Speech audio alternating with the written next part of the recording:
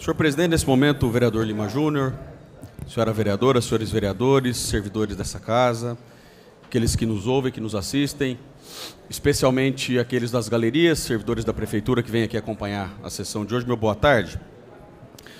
Senhor presidente, eu venho já há algum tempo conversando com alguns vereadores, com algumas pessoas na cidade, com agentes políticos, com pessoas comuns, enfim. O momento em que nós vivemos é um momento de diálogo, momento político eu quero dizer, é um momento de diálogo. Conversava agora com a vereadora Thelma, com o vereador Sakai também, discutindo os rumos da nossa cidade, o futuro da nossa cidade. E hoje nós discutimos aqui um projeto de lei, dentre outros tantos, que trata de incorporações, tanto dos servidores como na área da educação também. Isso tem um pouco a ver com essas conversas que a gente vem tendo. É de conhecimento de todos de que não só a situação da cidade, mas a situação do país de forma geral, é uma situação difícil. Nós tivemos momentos mais prósperos num passado não tão distante, e hoje esse momento é um pouco mais difícil. E eu venho discutindo, como disse no início, conversando como dirigente partidário, como vereador, as possibilidades que nós temos para o futuro da cidade. Nós estamos às vésperas de um pleito municipal, de uma eleição de prefeito, de vereadores, e que vão aí determinar o futuro da cidade para os próximos 4 anos, pelo menos. Mas nós temos que pensar muito além disso, não é? Nós temos que pensar numa eleição municipal. Lima, está difícil, eu estou perdendo a concentração. Vou retornar. Por favor, senhores que... Só fala mais baixo um pouco. Beleza. Eu venho discutindo, conversando com os companheiros, porque nós temos um desafio muito grande que não é apenas o desafio da eleição municipal. Nós temos um desafio de transformar a cidade, de continuar transformando essa cidade para os próximos 8, 12, 16 anos. E muito se fala, por exemplo, de que Bauru necessita de deputados federais, e necessita ampliar sua bancada estadual. E veja, não adianta nós discutirmos isso apenas na época das eleições para deputado estadual e federal. Nós temos que discutir isso agora. Nós temos que discutir isso na feitura das alianças para eleições municipais. Não se constroem projetos de cidade se nós não discutirmos de forma global todos aqueles que almejam de alguma forma contribuir para a cidade. E eu venho defendendo, e quero deixar aqui publicamente a minha posição, de que nós temos que nos esforçar. Se isso talvez no passado fosse utópico, acho que hoje não.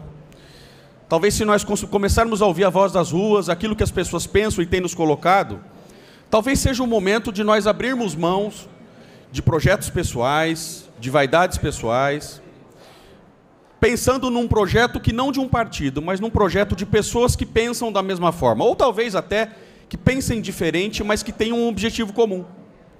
Todos nós, políticos, talvez pensemos cada um de uma forma, mas todos nós temos um objetivo comum, de que é contribuir com a sociedade em que vivemos. Talvez seja o momento, senhor presidente, Lima Júnior, vereadores, vereadora, de começarmos a avaliar a discussão de um projeto para a cidade. Um projeto que seja calcado nas pessoas.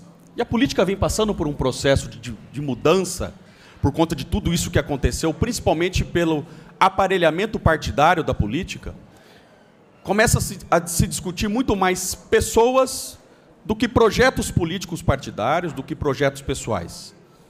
E repito, não acho utópico, talvez no passado seria, de que nós possamos construir uma grande aliança, talvez neste ano, pensando não só as eleições municipais, mas pensando, quem sabe, daqui a 2 anos nas eleições legislativas, para deputado estadual e federal, enfim.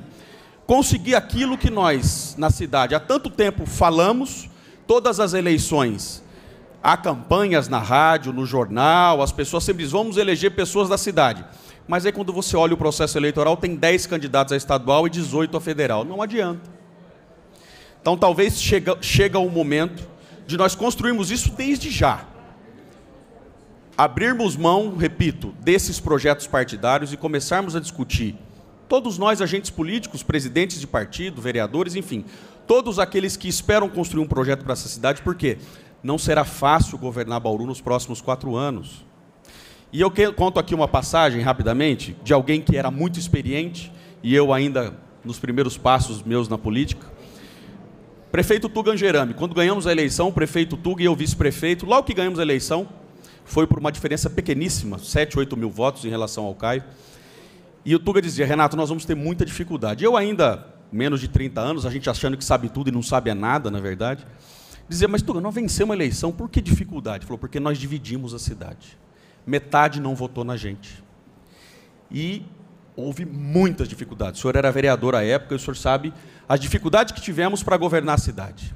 Não foi diferente agora no caso da Dilma, por exemplo. Apesar de toda essa roubalheira, esse absurdo que nós estamos vendo, é um país dividido. Foi uma eleição que dividiu o país. Nós não podemos correr esse risco em Bauru, na minha opinião. Nós não podemos correr o risco de sair de uma eleição municipal divididos. Porque nós vamos ter um momento difícil para a cidade e para o país. Nós vamos ter, dali a 2 anos, uma eleição para deputado federal e estadual, e é essencial que Bauru possa fazer pelo menos 2 federais e 2 estaduais. Será um governo de apenas 4 anos, apenas 4 anos. Se você chegar num governo dividido, quando você conseguir montar a sua estrutura de governo, passaram-se 2 anos. Então, faço aqui um apelo, e como dirigente partidário, como presidente do PMDB, como um postulante, inclusive, como pré-candidatura a deputado a candidato a prefeito, venho aqui dizer e me colocar à disposição de uma ampliação, de um diálogo ampliado com todos os partidos, para que nós possamos tentar aquilo que poderia ser utópico, mas talvez nem tanto, buscar a maior convergência possível de nomes, para que nós possamos ter um processo eleitoral tranquilo, suave, e que nós possamos já, a partir do dia 4 de outubro, começar a pensar nos próximos 4 anos. Já com um projeto definido. Quem serão nossos estaduais? Quem serão nossos federais? Não adianta chegar lá na eleição de estadual e federal e achar que nós vamos construir candidaturas viáveis, porque nós vamos ter uma divisão novamente, se chegarmos divididos no próximo governo, e aí então Bauru vai penar novamente. Então, fica aqui o registro, senhor presidente, da minha colocação, da minha disposição de tentar construir consensos em relação a isso que disse. Bauru não pode chegar dividido a um processo eleitoral, porque vai padecer muito como padecemos no passado. É possível, todos nós aqui nos relacionamos bem, é possível que possamos construir um consenso, ou talvez nos aproximarmos disso, para termos uma cidade mais justa e fazer aquilo que as pessoas esperam. Parar de brigar e fazer o bem. Juntar todos aqueles de bem e, de repente, numa composição onde todos possam ajudar um governo a fazer com que a cidade seja construída de forma mais justa. E falo isso, inclusive, justa para aqueles com quem convivi nos últimos 12 anos, que são os servidores que aqui hoje estão. Convivi por 12 meses na prefeitura e aprendi mais ainda a respeitá-los e a defendê-los por conta das dificuldades que eles têm na administração municipal, pela ausência de uma série de quesitos, mas, acima de tudo, pela forma como trabalham e se empenham. Presidente, é bobagem aqueles que dizem que o servidor público evita de se envolver. Não, o servidor público, e eu tive, está aqui o Roberto, que não me deixa mentir, o Rafa, que trabalharam conosco lá na secretaria, a quem sou muito grato, e faço um registro. Hoje nós temos aqui o projeto de incorporação, sou favorável à incorporação, acho que é um direito do servidor. A incorporação vai fazer com que o servidor possa ter ainda mais incentivo para trabalhar, e é bobagem dizer que os diretores, enfim, aqueles que possam ter a sua corporação acrescida nos seus salários, são apaniguados desse ou daquele. Veja, isso é uma bobagem, isso é colocado por aqueles que não querem votar ou querem se ausentar da discussão. Tem muita gente, eu diria que a grande maioria é gente boa, é gente trabalhadora, e nós temos o dever de retribuir tudo que o servidor faz pelo município, e digo porque vivi os 12 meses e como é difícil.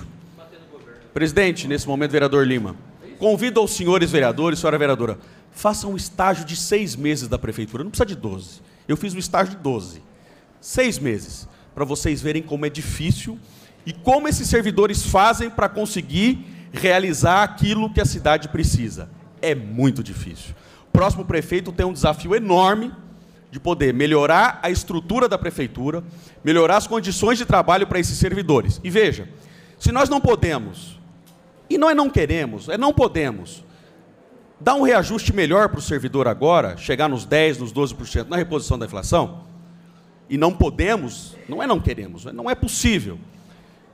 Vamos compensar, pelo menos, com essa demanda do servidor, que é votar a incorporação hoje, se não os 5, também não os 10. Essa casa é uma casa, me permita terminar, senhor presidente, é uma casa de acordos, é uma casa onde se buscam consensos. E talvez seja o momento agora de nos desprendermos de algumas convicções pessoais. Sei aqui que há vereadores que ainda têm dúvidas, mas abrir mão dessas convicções para poder ajudar aquele que tanto nos ajuda, que é o servidor municipal.